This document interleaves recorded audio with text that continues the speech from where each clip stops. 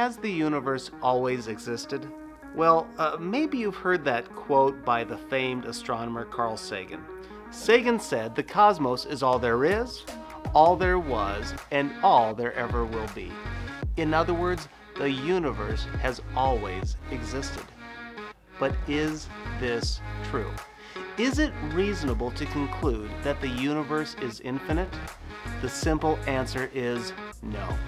Anything that began to exist must have a beginning. Big Bang cosmology shows us that in order to have an expanding universe, it must have a beginning. To say something has been expanding, but from nowhere, that doesn't even make sense. So anything that began to exist must have a beginning. In other words, an effect must have a cause. Well, what is the cause?